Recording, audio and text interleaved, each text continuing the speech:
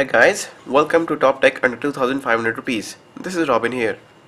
All the products shown in this video are available on Amazon.in, although the price may have changed from what it is described over here.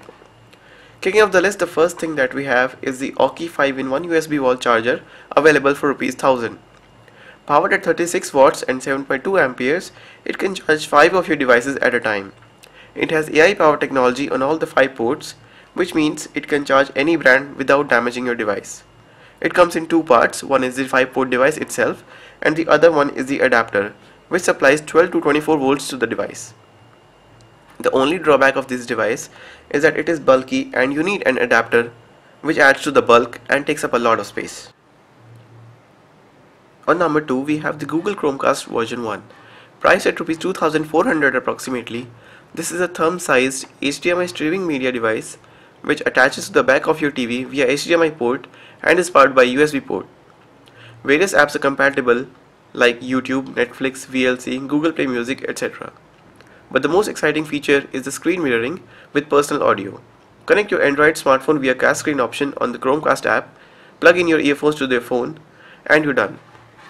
The screen is casted on the TV and the music is just in your ears. Alternately, you can have both audio and video on the TV depending upon your choice. The box itself has the setup instructions in case you have any trouble using it.